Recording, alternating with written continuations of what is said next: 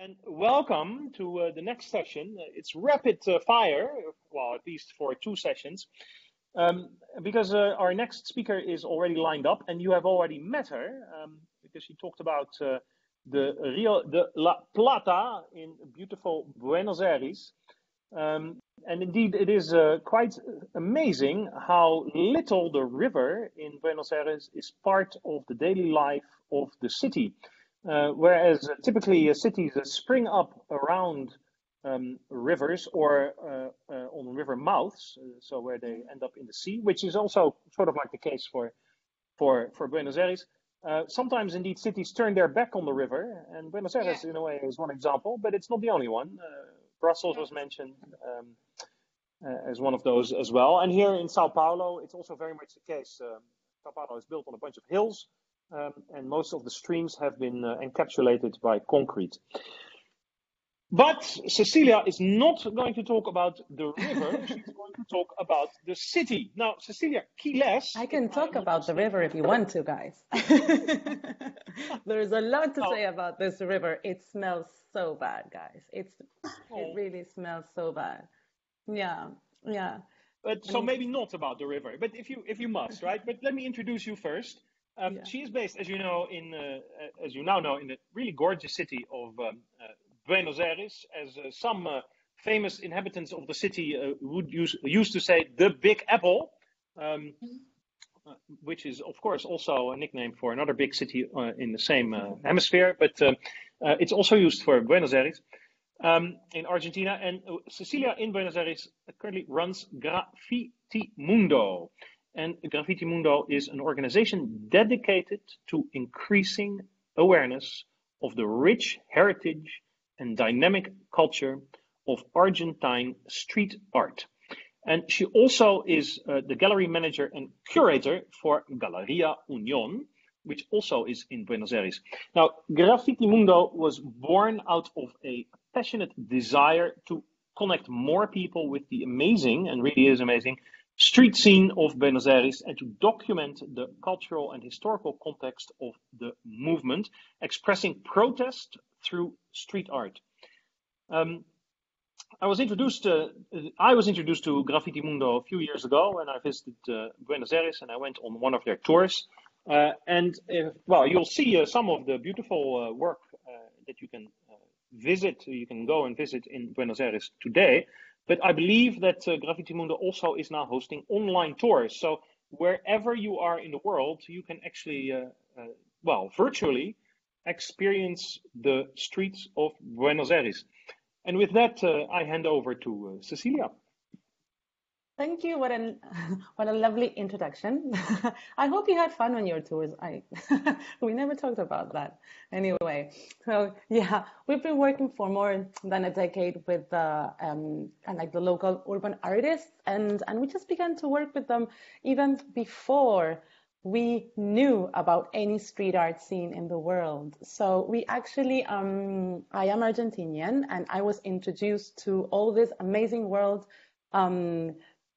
in the hands of 2 English friends who I met here, and we became friends, and they had met here as well. And as they were just sightseeing around the city, they found all this at large scale murals and pieces, and eventually, as they just run into the artists, and they asked the artist, okay, so who's the sponsor for this? You know, it's a lot of material, and the artists were like, no brands, no sponsorships. Like, we are the only ones who are actually just paying for this. And it was at about just 2 p.m. in the afternoon. It was like, okay, so and you do have like the permission of the government just to paint on this huge park. And they were like, no authorities, no government, no guys, like this is absolutely independent. My English friends were sort of like in the mindset of, you are just painting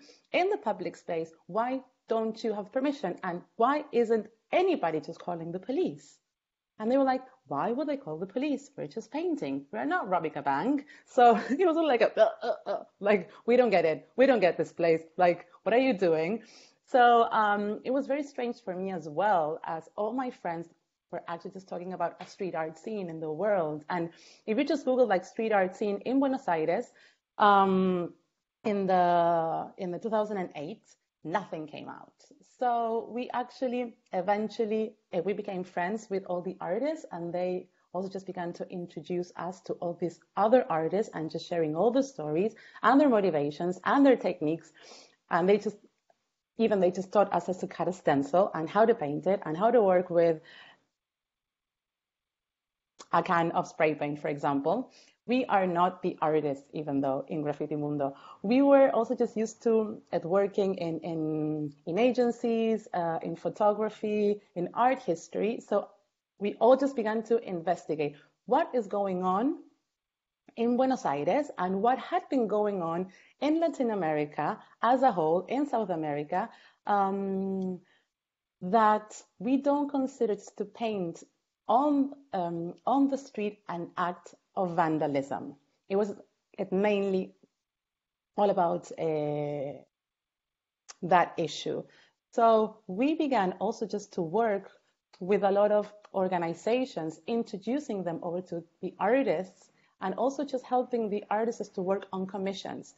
And it was actually just an idea of one of the artists. Why don't you guys run a tour? And sort of just walk around with all these people and just showing them and the materials and the stories behind the scene and your investigations, as we just began to interview a lot of activists and other artists who were just painting in the 60s in Buenos Aires, in the 70s, in the middle of the dictatorship as well, and just risking their lives. So we just began just to make sort of like a script of like a narrative of like the predecessors, and the word just graffiti was not on the book, you know, the letter-based type of graffiti. So I would just tell you all about this, guys, and we just want this to be an interactive just participation. So if you have any questions or comments, please, and just feel free just to jump in, okay? I cannot see a lot of your faces right now, so just jump in or just leave any questions in the chat. So as I was telling you about, one of the artists was like, why don't you guys just run a tour? So my English friends were like, okay, we're not going to show all the Argentinians their own country in Spanish, and let's just do it in English first. So a lot of hotels and agencies just became interesting in this, and we're not an agency, and we had never just worked with tourism before, and so that was something very new. So, and we just wanted to share the story with as many people as we could. In Galería Unión, we also organized artist-led workshops on stencil, on letter-based graffiti, on collage, da. So. And we also just made a documentary in which you can actually hear and see all the artists talking and not our pretty faces. And they just tell, you know, all their story of art and activism in public space. So, and let's just talk a little bit about the contemporary urban art scene in Buenos Aires nowadays is a direct product of and like the city's turbulent history and tradition of art in public space. It all began, guys, with actually, and with the Mexican just muralism, not with the graffiti scene and just coming from New York. No. In the 1930s, this guy, Siqueiros, David Alfaro Siqueiros, have you heard of him? No? Okay. He was an amazing just muralist. And what happened with him is in those times in Mexico, the artist had a role. And it was not like the role of just painting just pretty things. No, it had just the role just to communicate over with the audience all the conflicts of the working class, for example. So he took exile here in Buenos Aires in the 1933, and he was just greeted by the president of the time, and he was like, "We're very honored to having you here, sir. but I'm afraid you cannot stay in the capital city now. You are a very fiery man. You have a lot of amazing ideas. You're not shy about them. You love to communicate them, and you cannot paint here. So he was like extremely offended, as his idea was, of course, is to paint all this at large scale at murals in La Boca. La Boca is a part of the city in the south in which you had all the ports, and that was like the door into the city of all the Italian immigration, for example. So it's like the origins of the working class and the anarchism and the socialism in Buenos Aires. So he had in his mind, I want to paint there. And they said no. And again, no, and again, no. So a very rich man, he just took him under his wing and said, okay, you're gonna get into trouble. And only a couple of weeks after his arrival, the first of the military regimes began in Argentina. So he was very upset. Instead of painting a mural, he went with his friends, and these were part of his friends. This is Antonio Berni. He was very young at the time, an amazing Argentinian artist who just flocked around him. He just heard, this guy is in town, we need to meet him. So he helped him just to cut all these angry messages on stencil and to paint them all around the area of the Congress as a vandalic act, of course.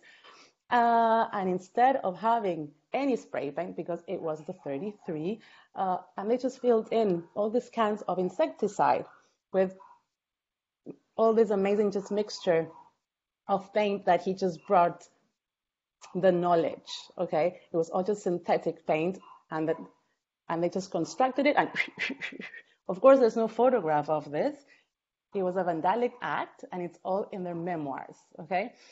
So instead of just leaving like a mark of muralism, he left a mark of using stencil as a means to protest, a vandalic act on the streets.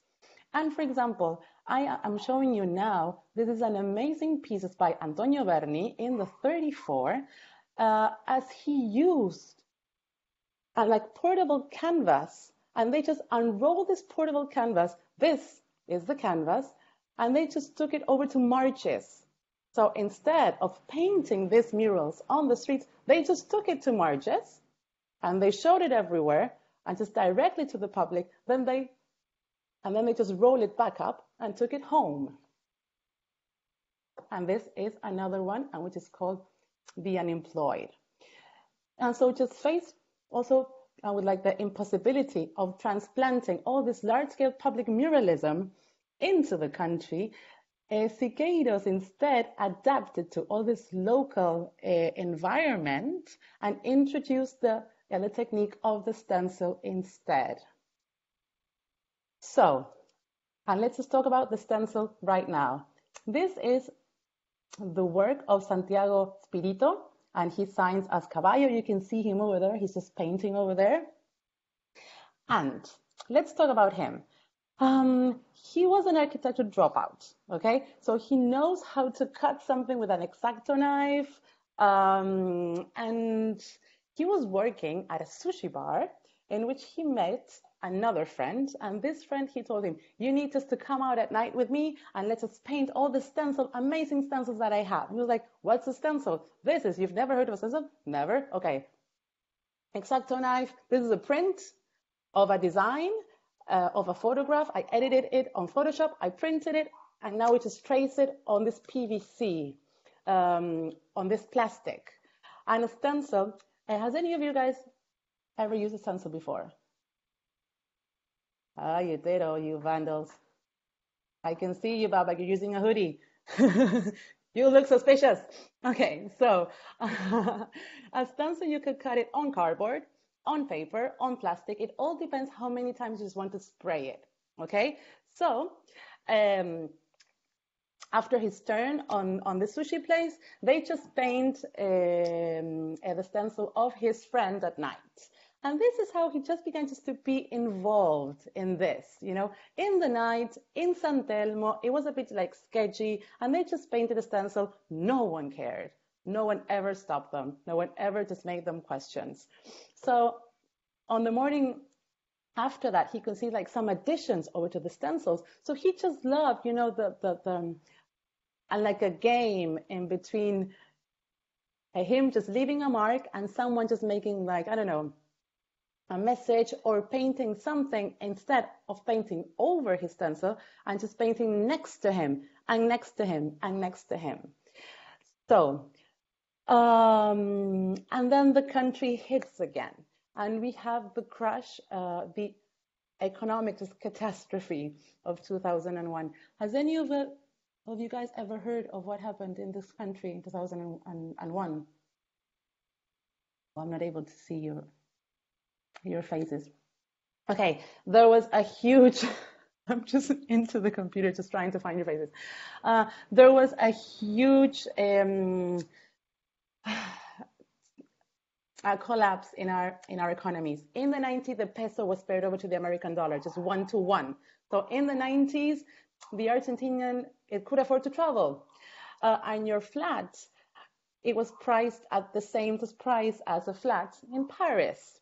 And we could afford like French perfume. In came sushi, in came cereals, in came the MTV and or like Match Music and rap and hip hop and we had never heard of ever before. So in the 1990s, for example, all the graffiti writing and like the Beastie Boys and rap music and tagging of trains, it just arrived in the 90s, only filtering into all these kids in the middle class, but we'll get there. So in 2001, there was like a massive running into the banks and our financial system just collapsed. It was as bad as the president just escaping on a helicopter. And you can see like, you can hear and like gunshots from people over to the helicopter. And we had 5 presidents in a week and a half. I cannot remember all their names. It was massive. No one wanted to be like accountable for any of this. So all the banks began to close their doors and going back to their countries. Of course, it's taking all the people's lifetime savings in US dollars and they never came back. So unemployment was massive. It was sort of like, I don't know, like a horror story. So in comes the crisis. And what happens? Everyone just goes back to the streets as a places to and just to protest. And of course, then you had, for example, like the PVC and the Caballo used to cut, his stencils. It becomes unaffordable as it was imported into the country. And the cans of spray paints are unaffordable as they were Spanish. So instead of changing their techniques, he begins to adapt, okay? And the face of this man, for example, he cut it on an X-ray sheet.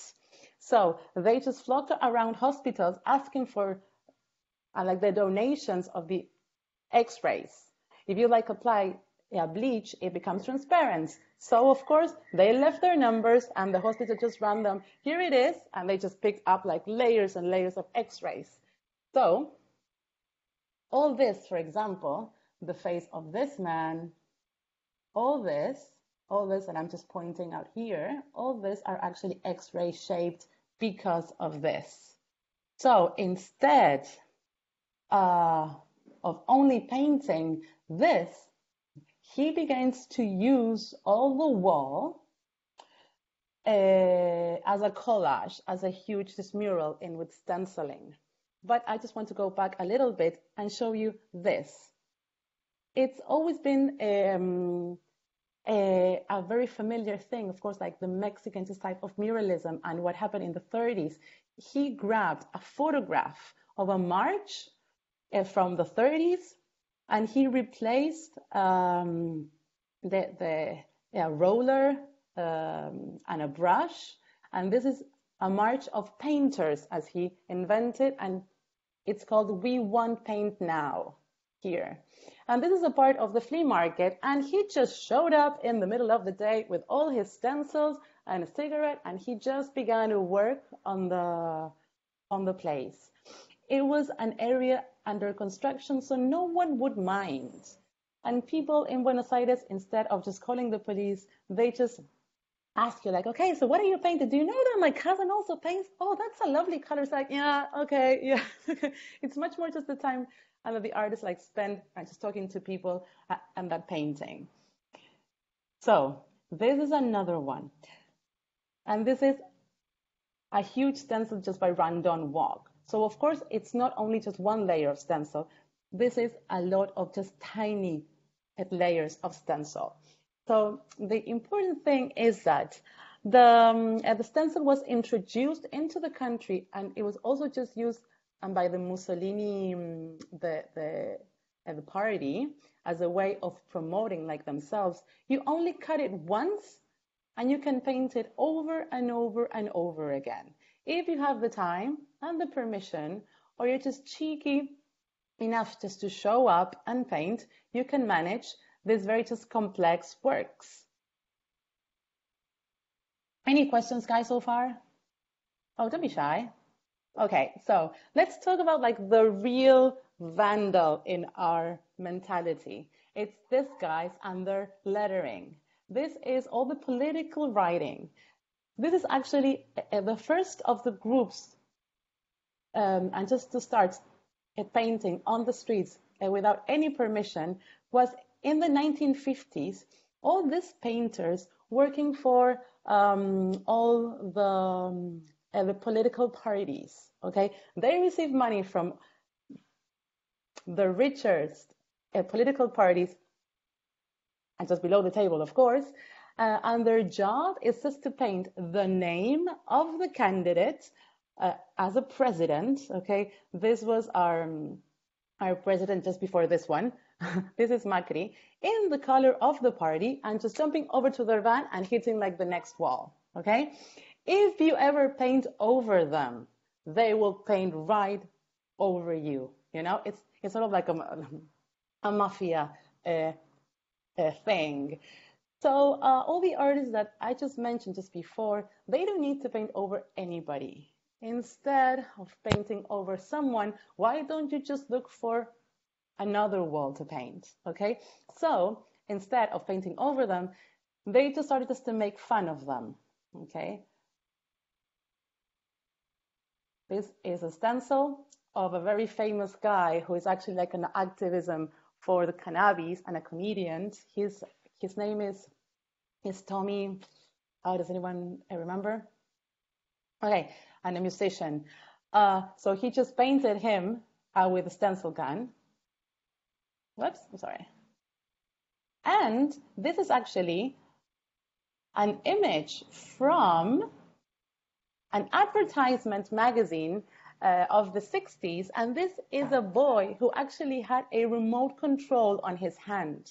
And this is a work just by Stencilland. And he just placed the brush as if this very bored boy had painted and promoted a candidate as a president for the next elections.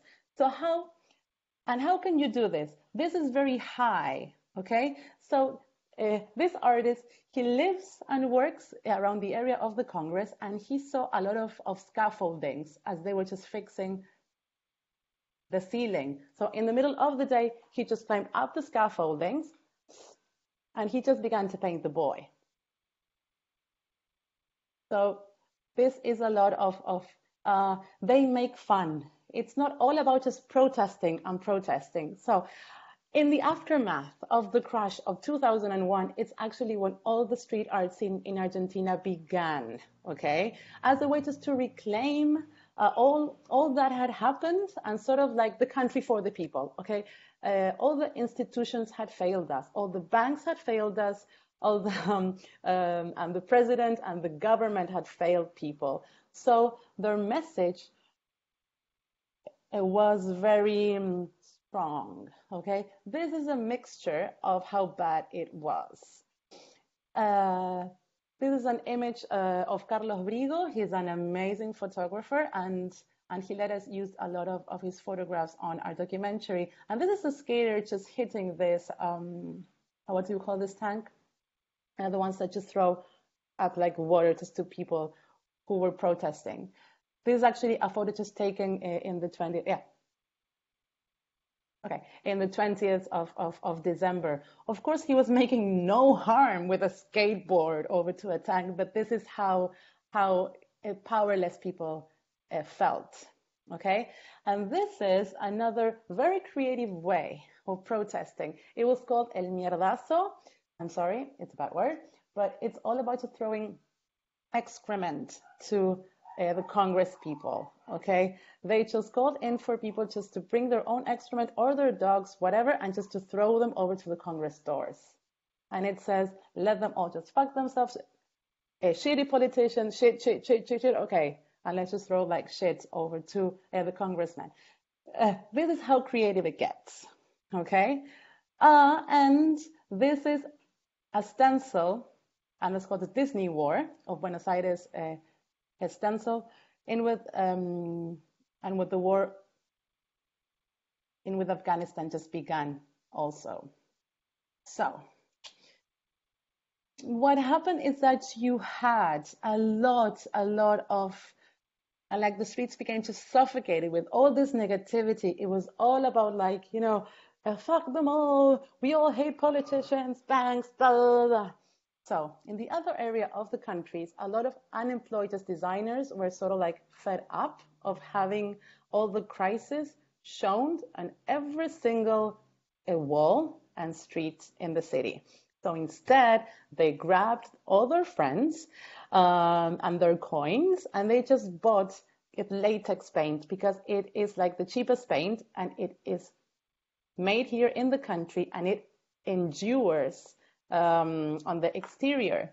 So instead of just painting angry messages, let's paint something that says nothing on politics, like nothing, okay? So also just without any permission, on a Saturday morning, for example, they all just showed up onto parks.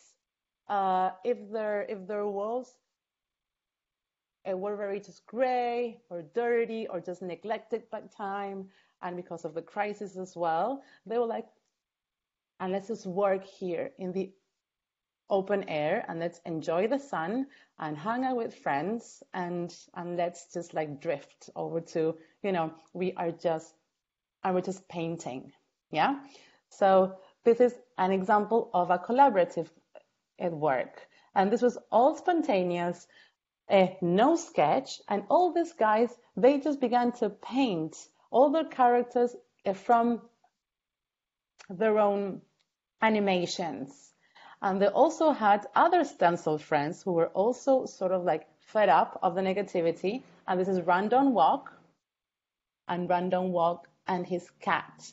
It was all about just playing around the other friend, not just covering them up. So about permission. This is actually a part of the city which is a residential area.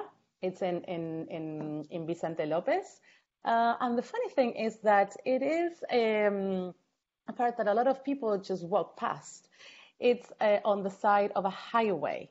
So the artists are just constantly just hunting for walls, okay? And one of these guys had just spotted, well, this like large wall, and it doesn't have a lot of traffic over here, so, you know, it's perfect just to paint. And they were all unemployed, okay? They were all just grabbing like paintings like for other jobs and just gathering any color they could have. So they just showed up and they faked a permission. They were sure someone was going to like stop them and make some questions, so they were prepared. All these guys are very professional in their works. They have other jobs. They are amazing designers and visual artists, so they know how to work with clients. They're very serious, straight-faced. They were not using like any hoodies. One of them had even taken their dog. And as they were going to spend like 2 or 3 days working on this wall, they faked a permission. So, and they began to paint, and with latex paint and ladders and no scaffolding. And they just began painting, and a policeman stops them and asks, and can you show me like your permission? Yes, officer, here it is. And it was signed as a pop singer from Uruguay, Jorge Drexler. And the guy you know, he was very happy, like he had his copy and another copy just in case, and he just folded it. I'll keep an eye on your car. Thank you, officer. Like he never checked. You know, they were very serious. They were very friendly. They came fully prepared. They had a permission, and that's it. You know, you know, his job was covered. And this is how they ended up just painting this, and which is like not offensive anyway. And this one later on, they have permission on. Here, this is a factory. But I just want to show you that, and by this time in 2011, all these artists who were actually self-taught artists, they had begun painting on the streets as an exercise in university. And they've spent like more than a decade and working together. So they love just to construct things all together. It looks like if just one person had painted it, and it was three in this case. So what about the graffiti? Okay, in other parts of the world, for example, in Europe and the States, the parent of the street art scene is actually or the graffiti writing, right? And the hip hop scene and the rap scene, which actually just began in the States in the late 70s. And the painting of the trains. Okay, here in Argentina, in the 70s, we were suffering the toughest of the military regimes. So we heard nothing of what was going on outside of our tiny bubble. And then, of course, we had like the Falklands War, in which, you know, the media just became much more just concentrated in the people not having any information from the other parts of the world. So in the 1990s, when the peso was spared over to the dollar, we found out what had been going on in the world, and we could travel. So all the graffiti scene, actually, this guy is Dano, and his tag, and the first time he ever saw a tag was at the back of a cassette of the Beastie Boys, and he was like, what's this? Okay, and then he heard all this amazing new music, and so he just grabbed his friends, for example, Franco Fasoli, which is jazz, and this guy who is Pastel.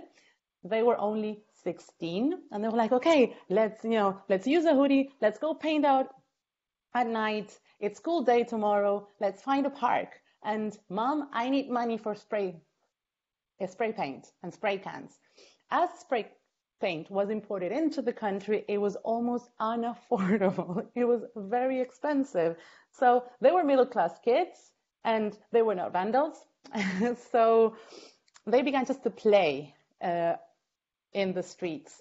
And the neighbors were like, what are you doing? Why are you painting at night? If you're just painting, why are you covering like your face and your head? You're not robbing a bank. You're a kid. Go home now. It's school day tomorrow. It's like, no, I'm a graffiti writer. What's that? You know, we cannot even like read that. If you just want to paint something, why don't you paint something nicer? So it was sort of like a niche information, okay? In Argentina, it meant no harm, no vandalism. It was it filtered in, so no one feared like these guys at all. They were kids.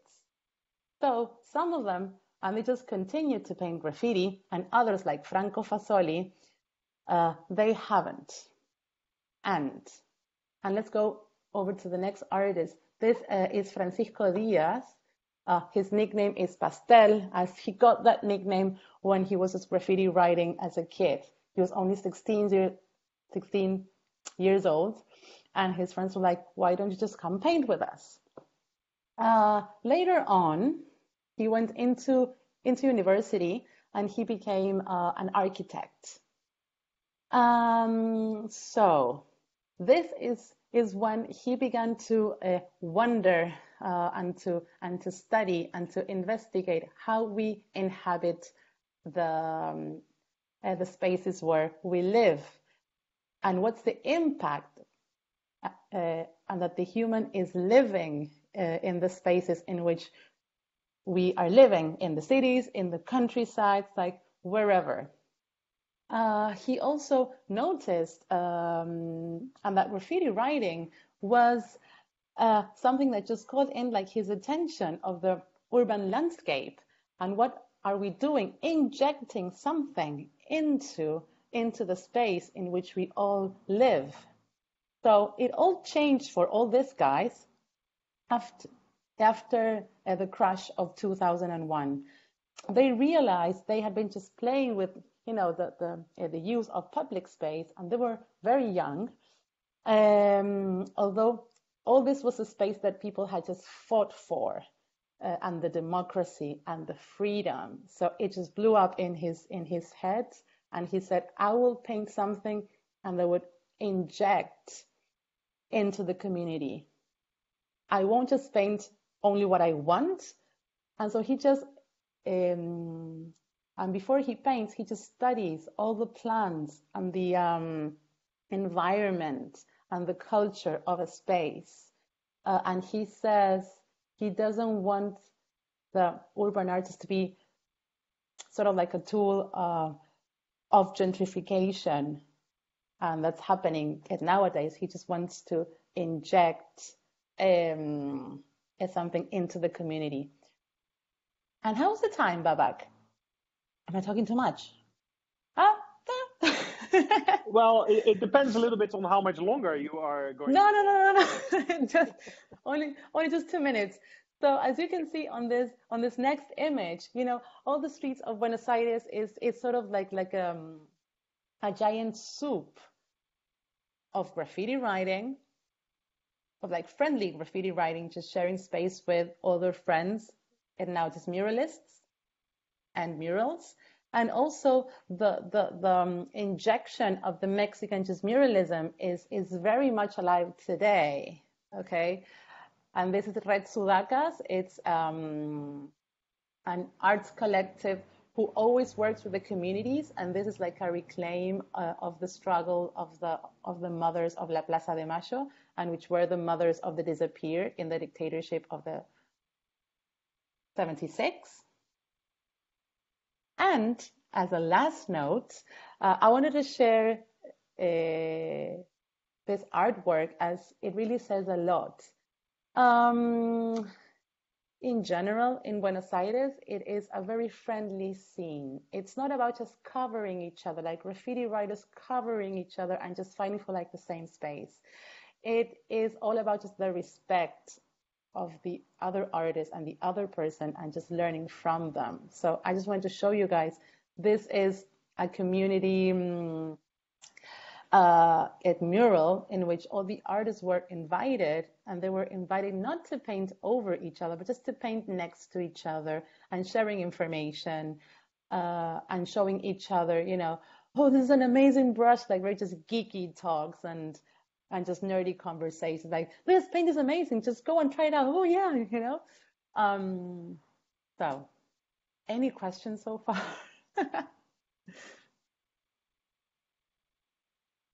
Well, if anyone has questions, do jump in. But I would like to, first of all, thank you very much. It's really nice to see the work of Argentine street artists again. But there's a bunch of things that come to my mind.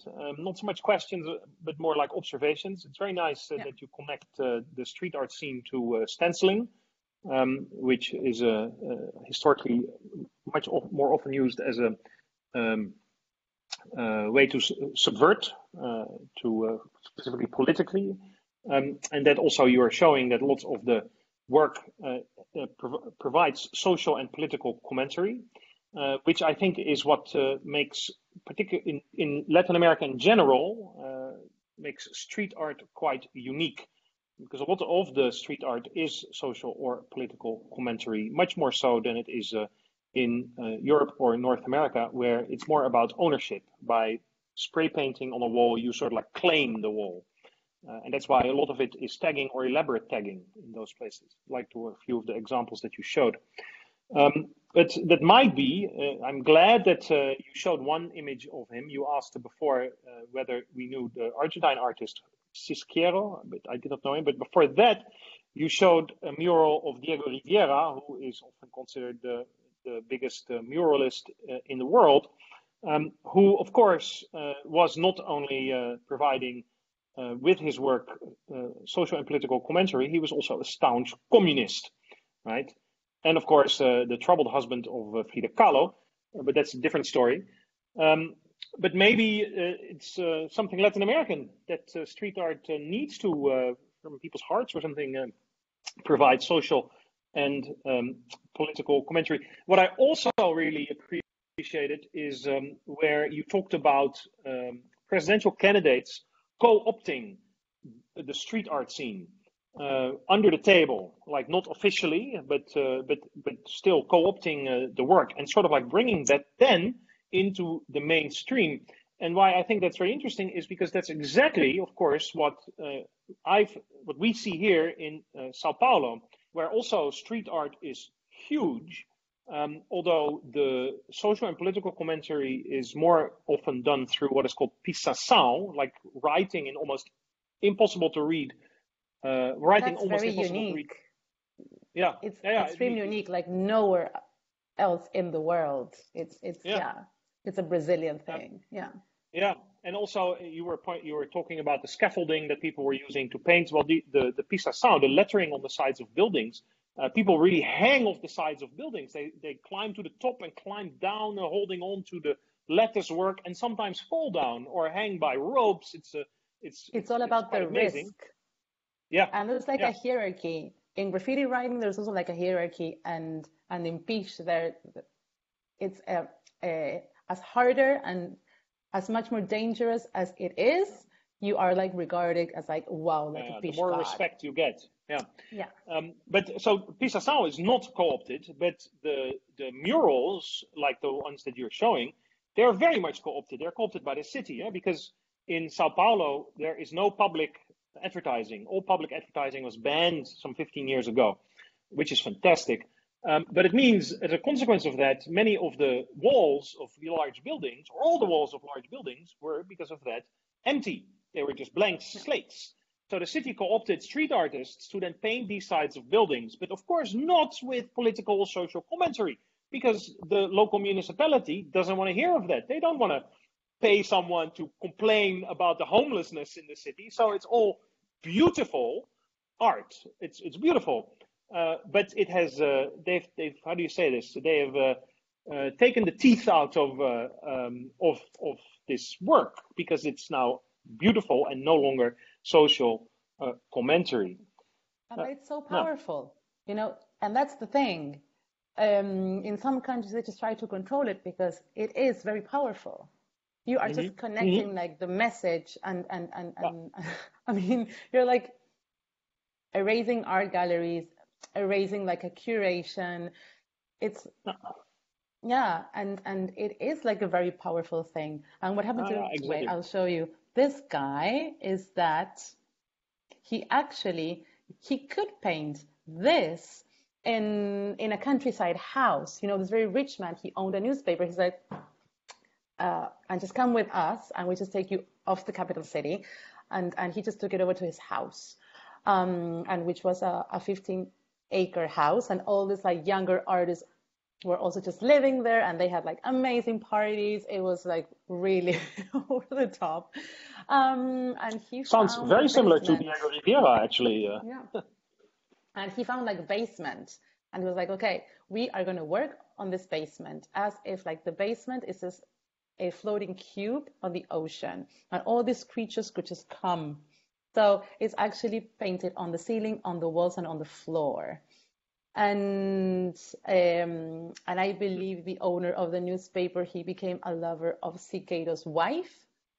So, and then Siqueiros, they exchanged wives. And I believe one of these ladies is the owner of the countryside house Naked Woman over there.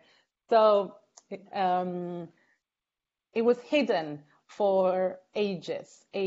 And then as the owner of the newspaper died on a motorcycle, on a car accident, all this was sold, and a very rich people bought it, and their child ended up being a minister of security of the nation eventually. And her mom was like, let's burn it with acid. Okay, you could see naked people over there. Burn it. And they just tried to burn it. They could not because the technique was amazing. And then they painted like cal, I don't know, like the meaning on top of it, and just to cover it, they could not. And they just closed it and let it like, it die, and it wouldn't. And it has like a very long story, okay? They just tried to stop it and they couldn't. Yeah, it's a good Yeah, story. Somebody needs to yeah. write an article about this. Okay, thank you very much, Cecilia. Does anyone have a question, remark, suggestion, thought of other listeners? Yeah, John. Now he's really raising his hand, or was that also an applause? No, well, thanks a lot for the talk. It was great. I really enjoyed it. Oh, thank you. You touched briefly on the question of gentrification, and I just wondered if you speak a bit more about that. Well, Yeah, is that an issue within this scene? Because I mean, I'm currently based in London. I previously lived in Berlin, and what you see is, particularly in Berlin at the moment, is the shut in the kind of like the squats which have existed since the 1970s and stuff. That the authorities use the aesthetic, the graffiti, etc., to promote the excitement of the city, yeah, which brings in the kind of capital to build the buildings, which like then they get rid of the people who actually created that scene. yeah, You understand what I'm saying? Is this a yeah. problem within where you are, or not? Is it linked to it?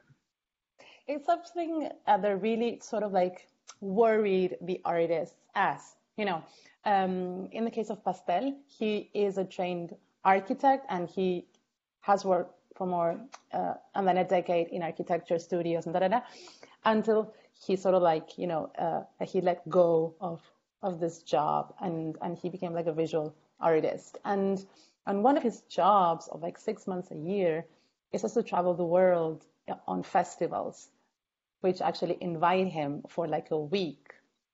And they just give him sort of like 8-story high or more buildings, and he only has a week. So as he arrives, he knows nothing of the community, he knows nothing of the story, he doesn't talk to people, he just makes sort of like a sketch, he just jumps in, he makes like shops for all the materials, and he just starts. So he was actually one of the first Argentine artists to be like verbal about this. And he's like, I don't like to work this way. I would just I just bring an idea from my house or from like, the shower. I just show up there, I do my job, and I get paid. And all this community, it will have just to live um, in with, the artwork and that I have done. It's sort of like a violent thing. And also it makes it like nicer. It makes like the building it much more expensive. And he was like, I don't want to be a part of this. So instead he just began and just to make and like he stay it longer or the walls is smaller. And so he has a time of just researching of the culture of the town, of the community, of the people and their food and like their visual just landscape, because he knows that what he is going to paint is going to be a huge input into the city, and he takes this is very just seriously. He is sort of it's very like responsible over on this. So all of the rest of the artists have been just doing all the same, and just and they just try to like avoid all these projects in which let's paint here because it's very ugly and integrate with some color, and it's an amazing, lovely area now, and it has happened a lot around the world, and also in Buenos Aires as well. All this like and like the violent zones in which like there's no light, and let's bring in, the artists, and they will paint, and it will feel safer also. So it's sort of like a very just delicate thing, and just being respectful, I think, is one of the biggest worries, as they will be just leaving a mark to a lot of people that would just, live with that every single day. Thanks. Yeah. All right. Thank you. Yeah. And maybe with that, we should wrap this up. Thank you again very much, Cecilia. It was lovely, guys. Thank you. Thank you.